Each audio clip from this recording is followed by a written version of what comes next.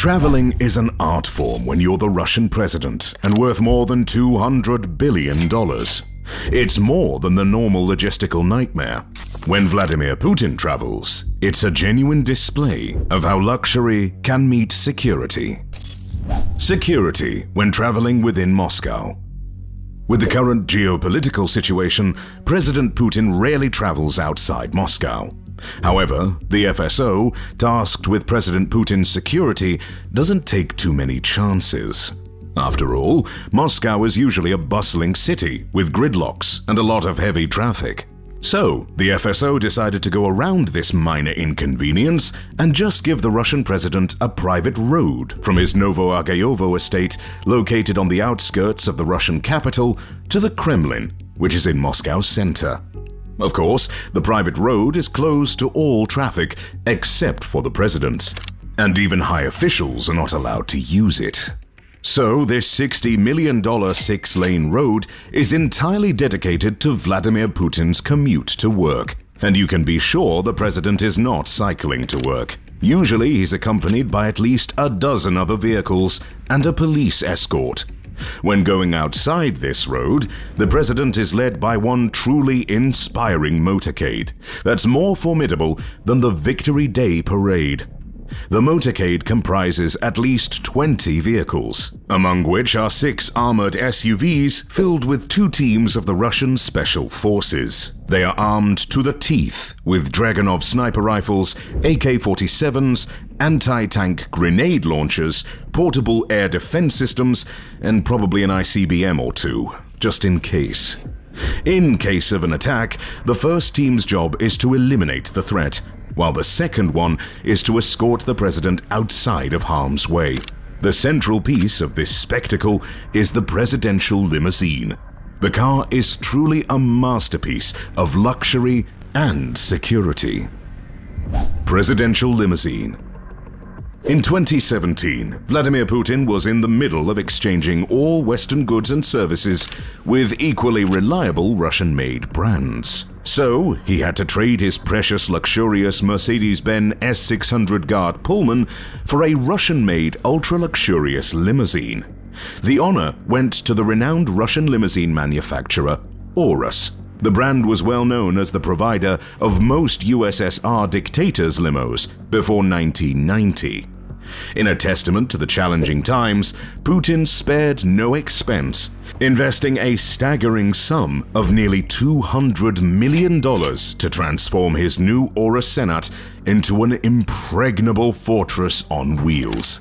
Although the car's base price was only $300,000, its value skyrocketed because of all the defensive and offensive features added to it. The car was built to be like a moving fortress, following strict guidelines from the FSO. Thus, once done, the vehicle was heavily armored and could withstand any caliber bullets, sniper fire, landmine explosions, chemical gas attacks, and even small-scale missile attacks. To make this bunker on 4 wheels into a comfortable command center for Vladimir Putin, it has one truly luxurious interior, with leather seatings, polished finishes, and an array of features like a private minibar. To top it all off, the Urus Senat is equipped with advanced communication equipment, turning it into a mobile command center. Even with its windows covered, a high-tech CCTV system provides a complete view of the surroundings. For extra safety, there's a secret emergency exit at the back of the car, which can be used for a quick escape if needed. Eat your hat, James Bond. Putin's Urus Senat is more than a luxurious limousine or a bunker on wheels. It's a statement. It represents the president's authority and determination to be protected at all costs. Still, you don't think that's the only car in good old Vlad's garage now, do you? Car collection. Putin is well known for his love of luxurious cars. Still, as most are Western-made, he prefers to keep them hidden from the general public. So, along with the breathtaking Aura Senat, the Russian president has several other Soviet relics in his garage. One notable car is a Ukrainian-built Zaz, rumored to have been Vladimir's first car. Due to its sentimental value, Putin invested $10,000 in finding a mint-condition Zaz. Another interesting car in his collection is a Gaz Volga, which used to be considered a high-class car in the Soviet Union. This vehicle gained fame when Putin drove former US President George Bush in it back in 2006. However, among all his cars, Putin's absolute favorite is his Lada Niva 4x4. This rugged and reliable off-road vehicle cost him around $15,000 and holds a special place in his heart. These cars have no special security features, but the president uses them predominantly on private properties and as a reminder of his past. Still, he does go to fight bears high up in the mountains with his Lada Niva every Thursday afternoon. Or does he?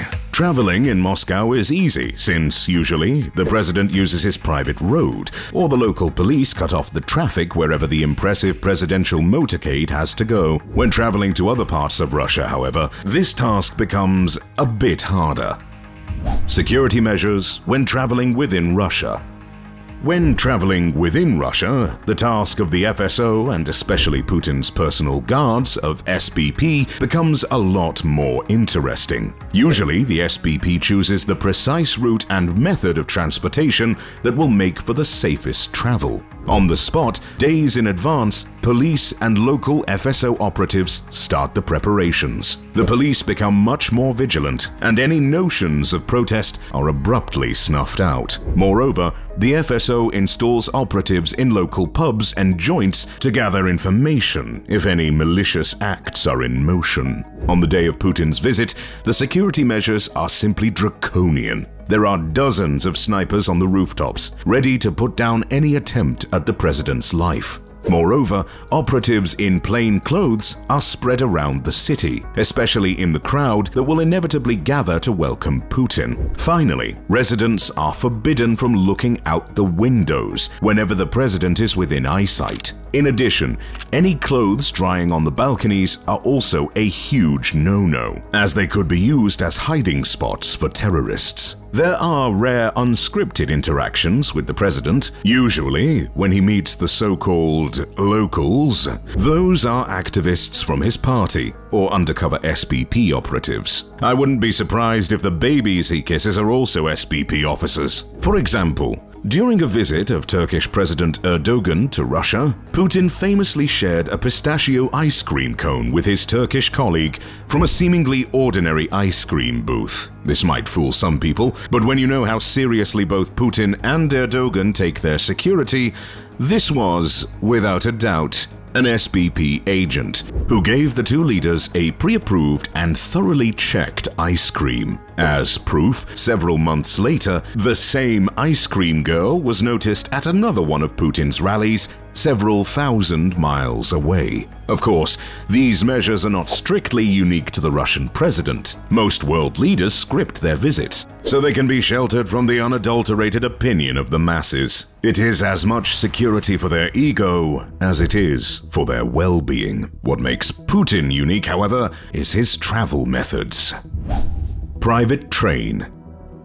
There is no safer way to travel than by train.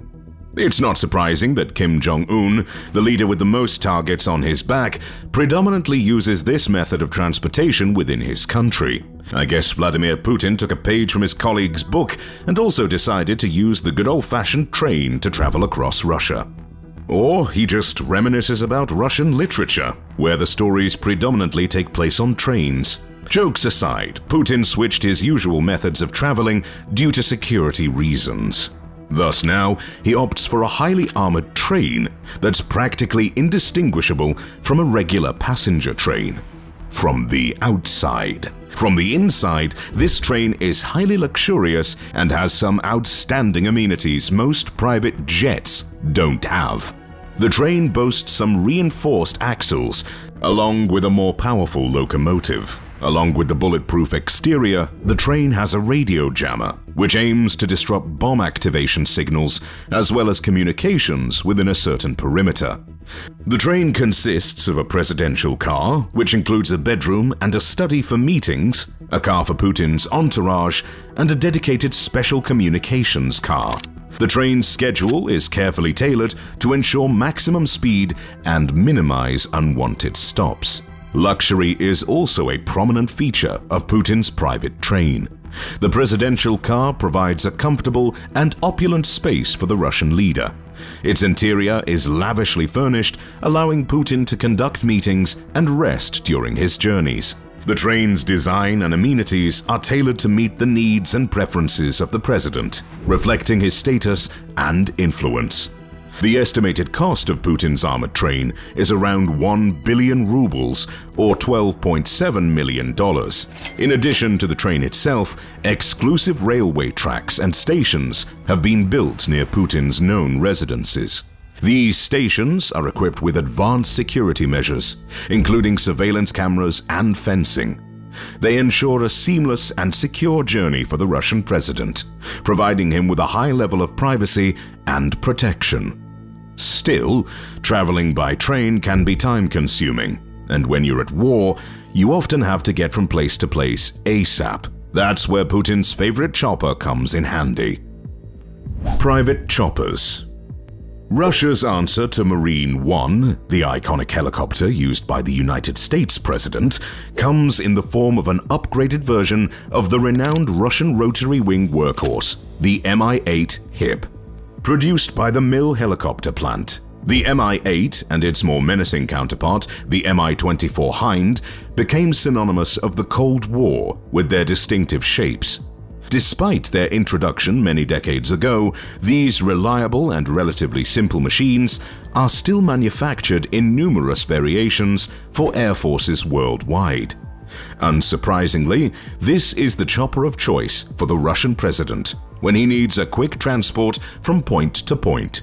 While Vladimir Putin continues to favor the tried and tested Mi-8 for his point-to-point transportation needs, including his daily commute, it is important to note that he is far from roughing it during these journeys.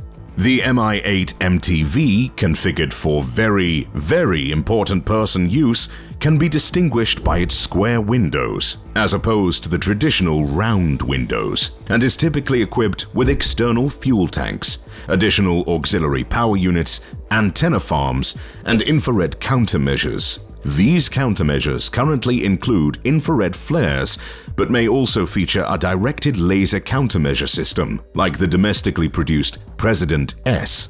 The Mi-8 MTV features spacious club chairs, high-quality wooden trims, extra sofa seating, a restroom, and in-flight communication and video systems.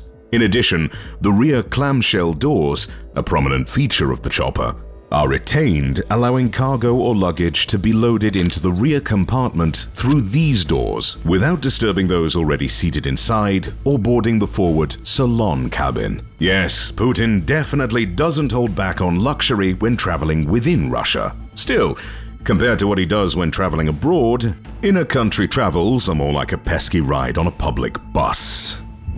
Security measures when traveling abroad. Traveling abroad is not something that Putin does a lot these days. However, before the war with Ukraine, the Russian president was most welcome worldwide, and the FSB had a lot of jobs preparing the venue and collaborating with a local police force and secret services. A special SBP team travels 2 weeks in advance to prepare the city for President Putin's arrival. This includes choosing routes, backup routes, escape routes, and of course picking up a 5-star hotel for the president and his entourage. Usually when Putin is in town, the most luxurious hotel is all booked up. So it's not uncommon for luxury hotels to buy out their guests' reservations last minute when the Russian president is set to arrive. After all, he does pay handsomely for luxury and services. The special SBP team checks, secures, and seals the hotel until Putin's arrival. After that, the entire hotel staff is given a paid vacation as Putin's own personal servants, cooks, butlers, and guards will take over the whole venue. As a former spy, the Russian president knows the best way to infiltrate a high-profile guest is through the servants. So usually, the servants rotate depending on the location, except for the cooks. They are specially chosen by Putin himself and are highly trusted individuals. As you can imagine, several nights' stay with such customizations cost the Russian leader millions. But hey, nothing's more precious than the peace of mind that a CIA operative won't poison your food. Speaking of the food, alongside Putin on all his travels, there is a special unit of food tasters. If you imagine they have a bite of Putin's food every time before he eats, as they did in ancient Egypt, you have a lot to learn. Today, food testers are actually scientists who get a piece of the food or drink and analyze it in a mobile laboratory. Only in extreme conditions, which rarely occur, is the food tasted by another person, most often one of Putin's bodyguards. With all this security, one would easily think that Putin's travels are a nightmare. Well, there is a silver lining. Private jet. Traveling with utmost style and luxury is definitely a top priority for the Russian president. That's why he prefers the lavishly decorated Russian Ilyushin Il-96 300PU. Actually, Putin has 3 of these. And while they were built in the Soviet era, today planes with such features and specifications will go for around $300 million. Still, the Russian leader doesn't fly in the old relics. On the contrary, just a few years ago, he ordered their total renovation and refurbishing, which cost $11 million per plane. While the Il-96 was designed to be an Air Force One equivalent, it does have some ultra-luxurious features that the US president simply can't have on his plane. This includes a lavish master bedroom with a bathroom with golden fixtures. Moreover, as this is Putin's private jet, of course it's equipped with top-of-the-line fitness, where the Russian president can work on his sexy abs. Moreover, the plane has custom birchwood furniture, complemented by leather seatings and an interior decoration dominated by gold, silver, and other precious materials. As the Il-96 is a flying command center, it has a constant internet connection, 87 satellite phones, and a video conference room. To top it all off, Putin Force One is equipped with high-end military-grade defensive capabilities. Seeing this plane, one would think that Putin's all work and no play. Well, he does have some time off on occasion. During his vacation, the Russian president can choose to relax on one of his 4 gorgeous yachts. Private yachts. It's no secret that Russian President Putin has a fondness for luxury, especially when it comes to yachts. He owns at least 4 of them, with his most prized possession being the Graceful, which cost him around $100 million. This extravagant yacht can accommodate up to 14 people in its 6 spacious and luxurious bedrooms. It even boasts a helipad and multiple lounging areas. Unfortunately, the interior details of the yacht are kept under wraps, as Putin prefers to keep his possessions private. Another yacht in Putin's collection is the Seagull, officially owned by the Russian state. It's a massive 177-foot-long floating palace that serves as a pleasure cruise. Valued at $40 million, it features a grand dining room, a large swimming pool, a jacuzzi, a barbecue area, and a beach club.